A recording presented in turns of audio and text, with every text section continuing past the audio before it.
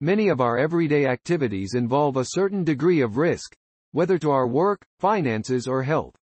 But how is risk perceived within a society, and how do individuals think about risk?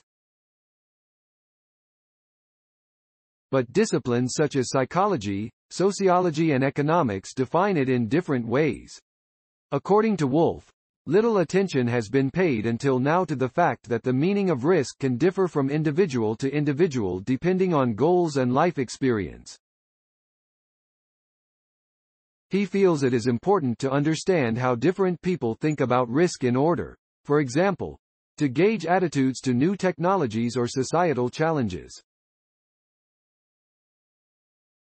Using this method, researchers surveyed a nationally representative sample of 1,205 people, with equal representation of men and women and different age ranges.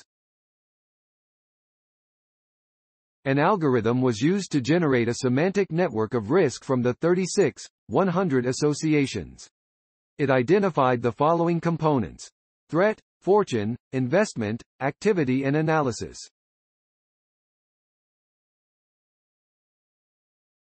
Up until now, studies have mostly focused on the negative components of risk and ignored the fact that it can also have positive associations, Wolff comments.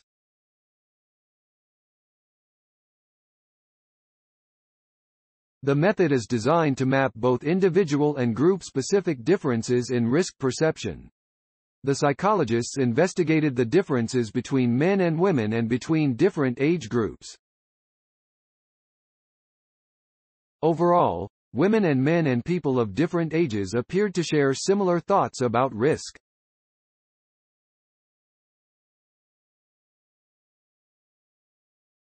Nevertheless, there were some differences. A higher proportion of older people than younger people and a higher proportion of women than men associated risk more closely with threat and less with fortune. Small differences between languages. The researchers also posed the question: do people from different language regions think about risk in a similar way?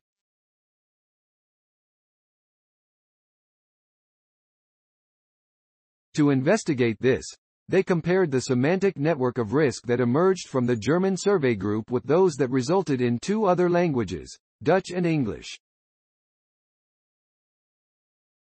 There were some small differences in the frequency of associations. For example, in Dutch the term risk tended to be more closely associated with threat and in English more with fortune and finance. Overall, however, the results indicate that there are some universal correlations in risk representation that transcend language boundaries. Our study lays new foundations for examining the question of how people think about risk, says Wolff. It could play an important role in helping to provide a better understanding of how different social groups interpret risk, enabling risk communication strategies to be improved to combat social polarization. Dirk U. Wolff, Rui Mata. How Society Thinks About Risk. Science Daily. ift.tt/WN3I26J. Access July 8, 2022. Thanks for watching. Please subscribe my channel for more videos.